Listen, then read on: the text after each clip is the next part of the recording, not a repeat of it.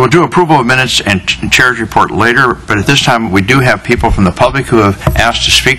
We'd like to give them an opportunity to speak. And our first gentleman who is asked to speak, and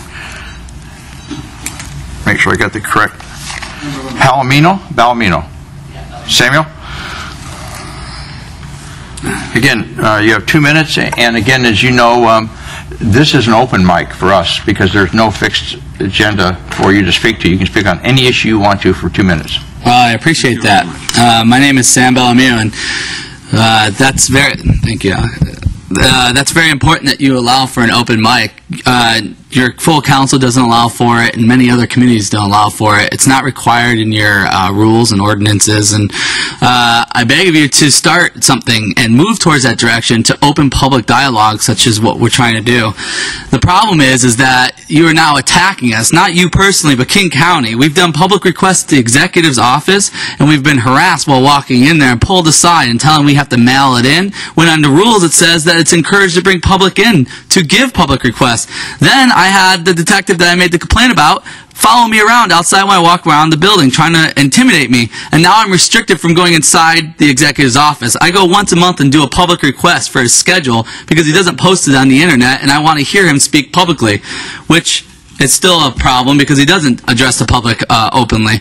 I also have the problem with freedom of speech where you've shut the mic off on me. We've been escorted out by the police when we still have time left on the clock.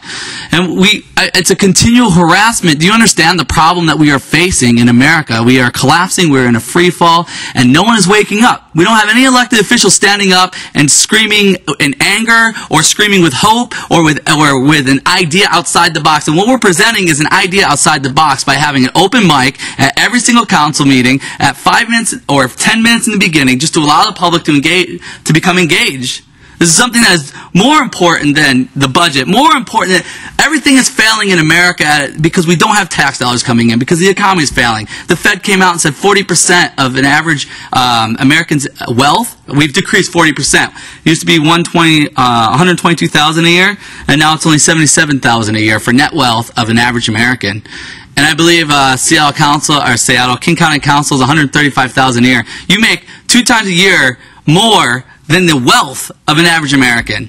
We're not even talking about stuff like that. Where's the public outrage?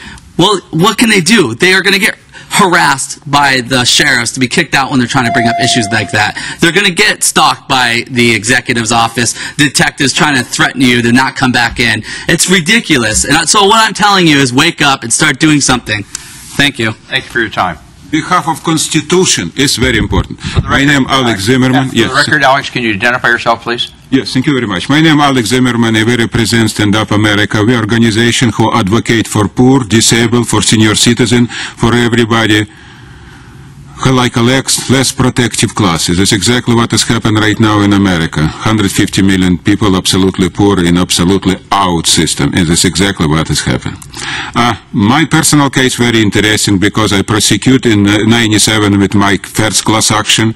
Government prosecute me, and right now with second class action, what is I win in last December for $100 million behalf of 30,000 disabled people, senior citizen and caregiver. Unique class action, biggest class action in American history. Government King Country Prosecutor Office prosecute me right now too. So to me this look like a pure political and religion prosecution. You know what it means? It's very dangerous because it smells to me like a Gestapo or KGB. So situation what is we have right now is look to me so tyranny what is we have right now come to government people, people who represent government like a gangster with Gestapo principle. It's not only about Gestapo principle or gangster, it's about money, what is mean? Stealing and racketeering money is very important. And yesterday I have another big news, what is make me absolutely shocked. You know what is mean? I think in country prosecutor office, one make a trespass to us. You know what is mean? So we cannot ever come to this building. I don't know if it's true or not right now, you know what I mean? But it's a nightmare. Only a day about this make me absolutely not understandable. Guys, we're speaking about Constitution, and we're speaking about government people who work for government or government or people who represent us would come to condition right now who are absolutely absurd. I don't understand what is this happen. It can be one reason only about this. It's mental condition, mental deficiency, because you cannot explain this by common sense. It's not common sense. It's something what is absurd by definition. It's not supposed to be exist in free country like United States of America, who for 200 years have a constitution what is protect freedom of speech. You cannot limitate us. You can go to 2 minutes. It's possible. But you cannot limitate by 100%. Please change this. Change this fundamentally. Come back to America. Thank you very much. Thank you. Are there any other citizens who wish to speak under the open mic policy of the Regional Policy Committee?